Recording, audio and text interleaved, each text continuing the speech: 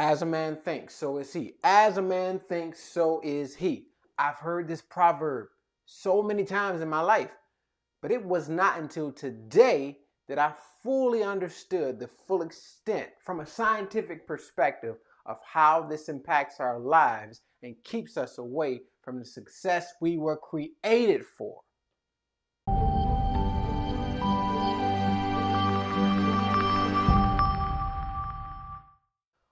What's up, y'all? Welcome back to another week. And this week, man, every now and then I get a little bit on my soapbox, so to speak. And this just might be one of those days, man. This just might be the day.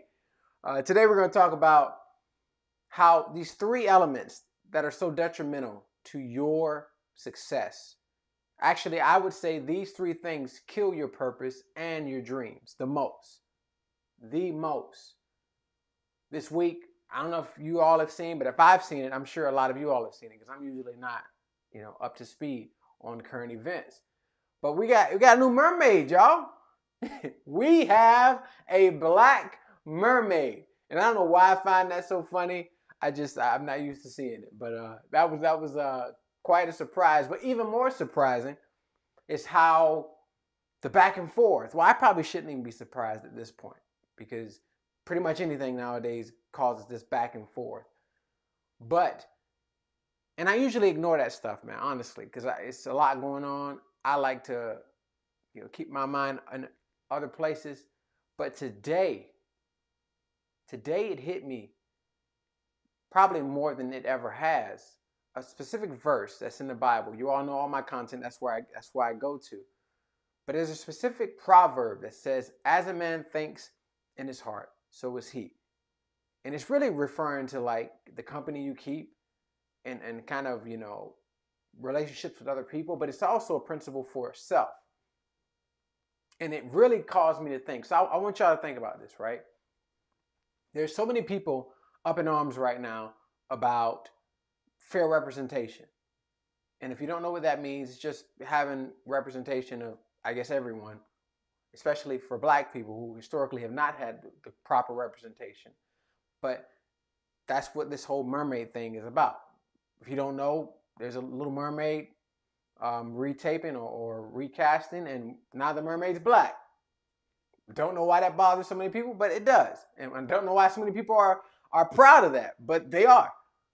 But none of that matters. I'm using that as an example because I want to share something with you because you stopped by to watch this, and this is going to help you so much today. Because I got to admit, as a black man, right? People will say you should be interested in fair representation. And for the most part, I am. But what I'm not interested in is the argument of fair representation disguised in anger and hate. And I'm going to tell you why. We're going to get back to dreams and purpose here in a moment. But since this is a hot topic, I think it's good to address it. But here's why I have a distaste for fair representation that's really disguised as hate and anger. Because anger is one of the biggest distractions to your purpose in mind, to your dreams in mind. Anger is one of the biggest distraction. Actually, I'm going to give you the combo. Here's the trio. Anger, worry, and discouragement. Three of the most useless and most deceptive emotions there are.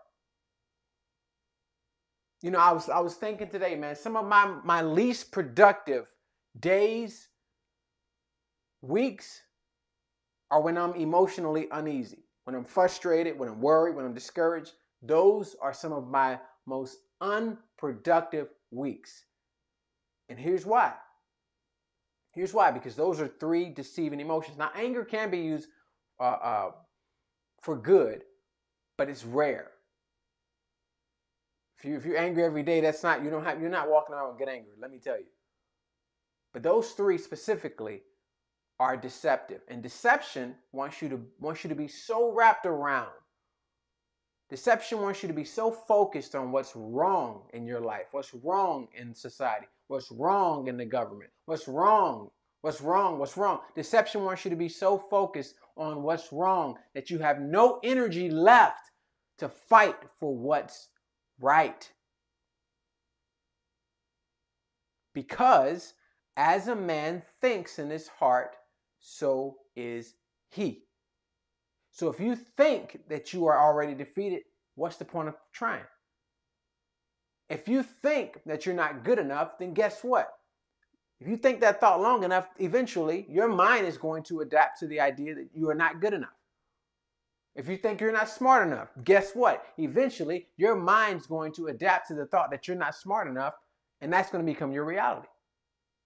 That's what I mean by these things. Our mind transforms into whatever we tell it to. Whatever we tell it to. And I haven't even gotten to the good part yet. Check this out. So, back to my story. I started the story. As a black man, right? Over the last 2-3 years, it's been I've had to turn off the TV. I'm just gonna be real with y'all. Some will say, well, you need to stay up to speed on current events. Maybe some of that is true. But I started noticing things about myself, my productivity, my thought process. It just wasn't where it was supposed to be. And today I realize exactly why. But let me tell you the story first. So, as a black man, I realized the more I looked at this stuff, the more angry I got. The more I looked at some of the, police brutality stuff that was just showing over and over and over again. The more, all the movies started coming up where we're looking at slavery. we're looking at our history. We're looking at all this stuff. We're looking at how our people were treated. And I'm telling you, this has to do with your success and purpose. Stay with me. And I'm watching all this stuff. And then I got in the back of my mind, because my foundation is faith, I got in the back of my mind that I'm supposed to love people. But at that moment, when I'm watching all this stuff, and I'm thinking about what my grandparents went through and all this stuff, I find it really hard to love. Because I'm just consumed with anger, frustration. I grew up in one of the poorest cities in Florida. It probably wouldn't have been that way if this, and this went that way. And you just spiral into these thoughts of anger, of worry, of discouragement. 3 deceitful emotions. And check this out. So I'm feeling all these emotions, and then I go and read this verse. As a man thinks, so is he. As a man thinks, so is he. I'm going to take you all to the science aspect here. Our brain is the center of logic and emotion. Okay? Now, what anger does is it put anger, discouragement, worry, what that does is it puts our brain into survival mode. When we're experiencing those emotions, our brain goes directly into survival mode. And so we're no longer on the logical side of our brain. And one of the examples I read in one of the scientific psychology articles, it was talking about, I'll give you an example. When we're watching a movie, a scary movie, right? You're watching a scary movie, you're sitting in the dark, and you hear something rattle at the door or something.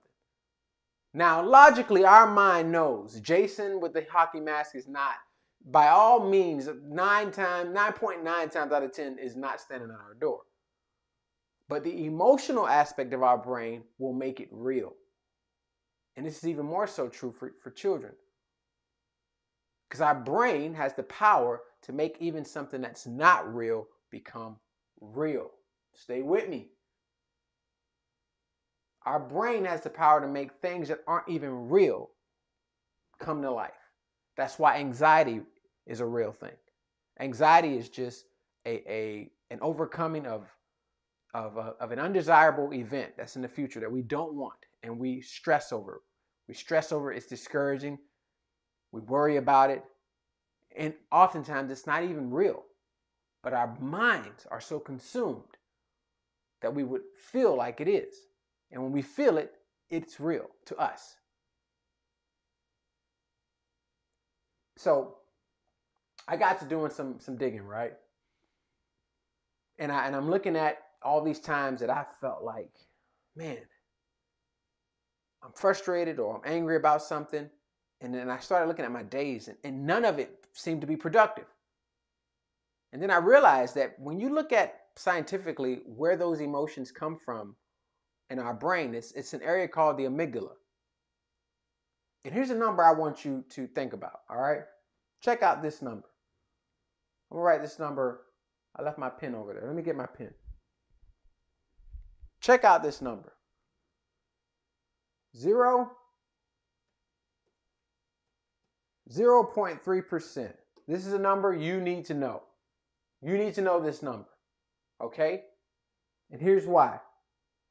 I brought this picture here because I didn't believe it when I read it. So I had to go look it up because I wanted to know, is this real? Like, is this a real thing? And it is, y'all. Check this out. Here's a picture of what the amygdala looks like in our brain. This is a picture of what the amygdala looks like in our brain. Let me get it here. Oh, Lord, what did I do? Look at that, y'all. I'll make it nice and big. For those of you who are listening, the amygdala is an almond size. You ever had an almond? Our amygdala is the size of an almond in our brain. Okay? Look at the little green thing here. I'm trying to zoom in as much as I can. But those of you who are listening, you know what an almond looks like. If we're talking percentage-wise, the amygdala takes up 0.3% of our brain. But here's what happens. When we are worried or we're angry, when we're worried or we're angry or we're discouraged, what we are in fact doing is we are allowing 0.3% of our brain to lead the way. Meaning we are abandoning 99.7% of our brain. Let me ask you something. If I gave you 99.7% of something to create a solution, or 0.3% of something to create a solution, which one do you think you have a higher chance of creating a solution with? Which one do you think you have a higher chance of overcoming worry with? Which one do you think you have a higher chance of limiting and reducing stress with?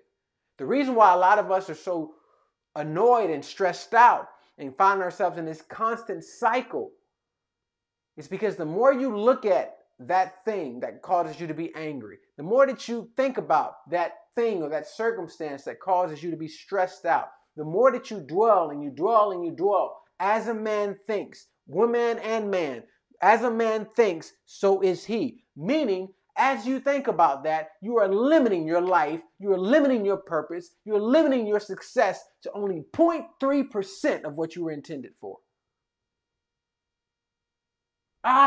Like you got to get this. When I got this, I wanted to slap myself. I'm not even going to lie.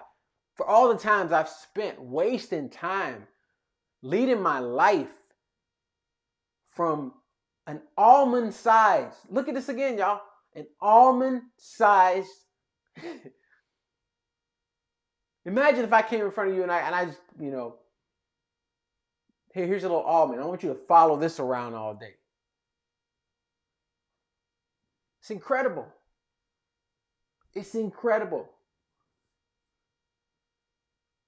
I'm telling you, if we think anything long enough, our mind eventually our mind will register it as truth.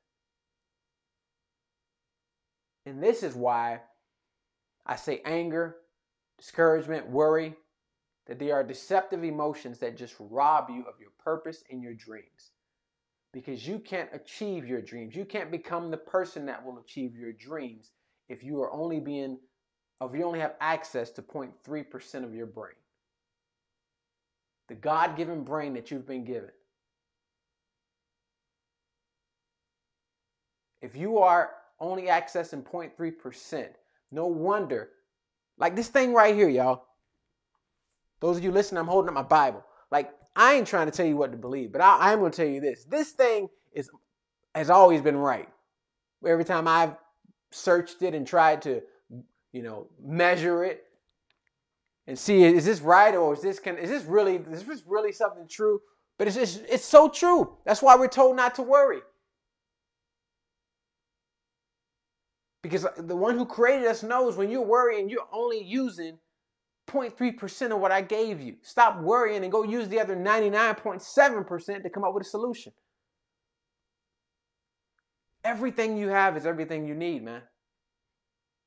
Everything you have is everything you need. And so if you found yourself consumed by anger or consumed by worry, I done got worked up here, man. I'm sweating a little bit. Y'all done got me excited. Because this is so good. If you've been overwhelmed by those emotions, if you felt discouraged, take heart. Because that discouragement is limiting you to 0.3% of the power that you have access to. The God-given power in between your ears. And here's what happens. When you can go show other people this, you unlock and unleash their 99.7%. And I'm not saying that the amygdala is all bad. It's not. But some of us are for too long, we live in that space. And that's what was happening to me. The more and more I watched this stuff, the more and more I didn't have any space to go create a solution. What if you're the solution to fair representation? What if the solution is you using the 99.7%, going and starting a business, and now you can hire more fair representation? I'm seeing people fight online, and it's so useless because they're operating from a useless emotion. And it's wasteful of a large percentage that is waiting to churn and burn out some solutions. And so I hope this was helpful to you. If you found this to be something helpful, don't forget to like, subscribe, make sure you comment. Leave a comment. I want to know what do you think? Have you experienced the same thing? Have you experienced some of the things I've went through where you're so frustrated and annoyed that you can't even think straight? Have you experienced living out of that 0.3%? If so, I want to hear about it below. But again, I hope this was helpful. Get out there, put aside the discouragement, put aside the anger and the silly arguments, and let's focus on using that 99.7% that God has given us so we can create solutions that will move us closer to the success that we were created for. All right? That's all for this week. I'll see you all same time next week, or probably a little earlier. We're a little late tonight, but as you can see. But hopefully I'll see you same time, same day next week. Let's say that. See you same day next week, reminding you that success is your destiny. Peace to the next one.